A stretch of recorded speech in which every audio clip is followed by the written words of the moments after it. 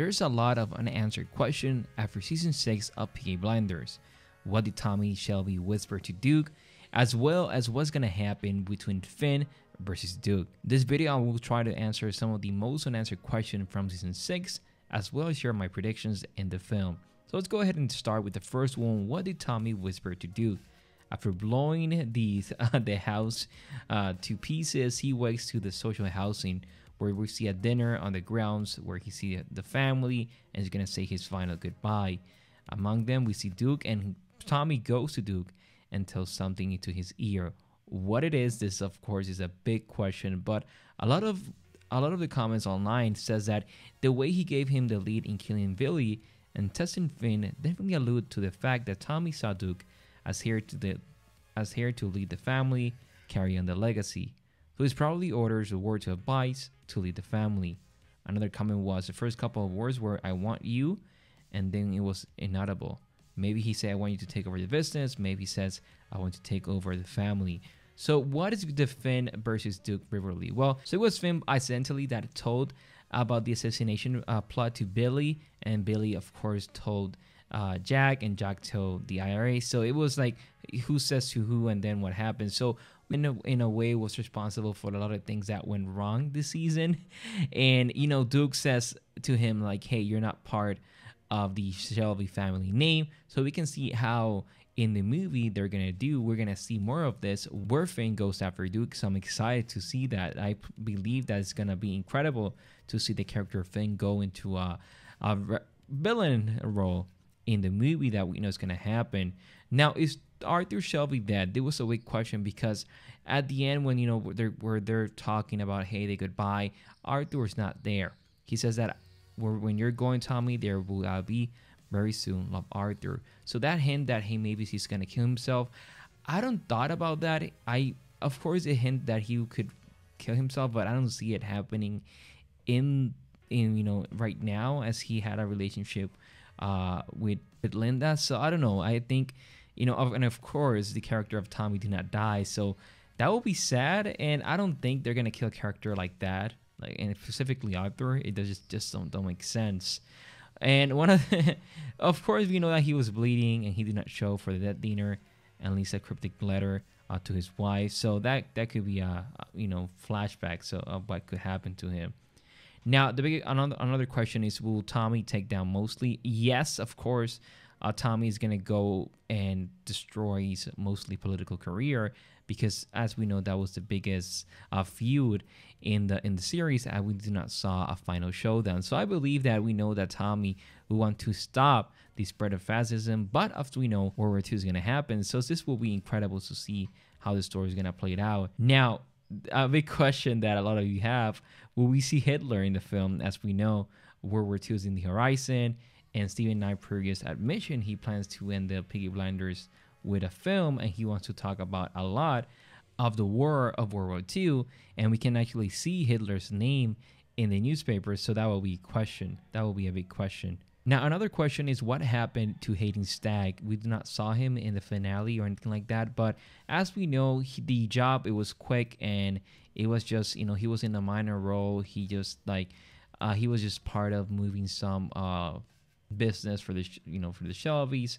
who helped him move the opium. So this was not really important for the character of Stagg, but it would be nice to see him in the film as well.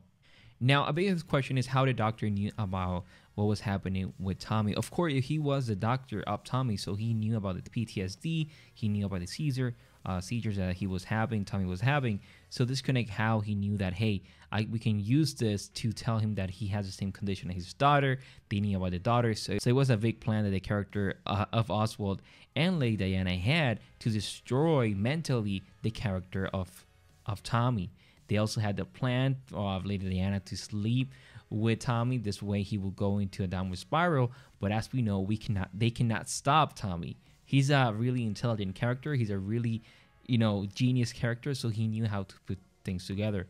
Now, a final question is if the visions of Ruby were real. In my opinion, I believe they were real. I believe that Ruby actually was there, and this was a little bit of a psyche to the character. Maybe it was an imagination, but I felt that that hug was real. So in a way, she was there, her spirit was there, and Polly and her point the character of Tommy to see the newspaper, and that way he was like gonna die. Another question that you guys have is why did Tommy do not kill the doctor? Well, it was in the 11th hour, so that was the end of World War One. So in a way, he's not a soldier anymore. So he doesn't have to kill nobody, And before that, when we everything is burned and we can see how the character is like free from everything, we can see that, hey, he decides to not kill anyone. So that's what I feel like he was like, hey, I don't need to kill no more. I am free from all of it. And then all the things are burning. And he's in the white horse, which was an incredible way to end the story. So in a way, Tommy is a new character. Tommy is free from everything that happened from season 1 to 6. And now what's going to happen next, of course, is his brother as well as his son. So that's a big part of it. And how that's going to play out in the film, which, as we know, Steven Knight confirmed. I did a video talking about that, about what's going to happen with the film and so on. So I will leave those questions after this. So if you want to go ahead and watch that. So that's what some of the unanswered questions in this episode.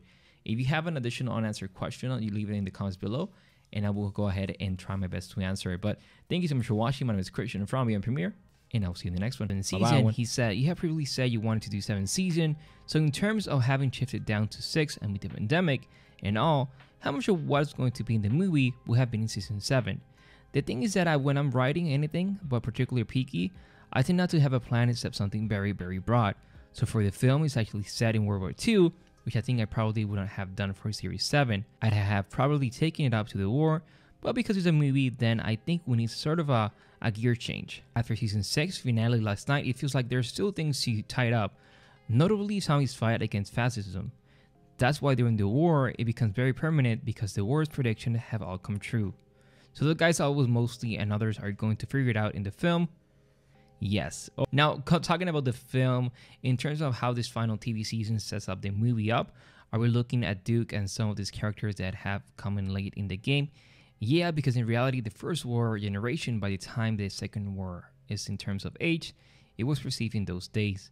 And what I want to do is have this generation come through. I'm really interested in Duke. I'm really interested in Isaiah, and just watching a generation come through, but with the older generation still there. After a movie, are you thinking ahead of it at all? Yeah, I want to see what the movie tells us. Always the way in the writing of it. It's always the way in the writing of it. If you just don't start with a very beginning, middle, and end, which I don't, and just let it go, somehow you find what's going to happen next. Certain people will come to the front, and I like the idea of wartime or post-war Britain, because it's a very different landscape, and I think it will be great to explore that. It brings a whole new look, and people dress differently and act differently, so it will be interesting. Now, if you're watching this video to the end and you find yourself here, I'm not monetized, so I'm not making money for my videos, and I've been doing all these videos for weeks. So if you want to help the channel and continue to support me, I left a donate in the description, so you can go ahead and donate $1, $2. That will help to continue for me to make videos. I'm truly grateful for all the support, and thank you so much for watching.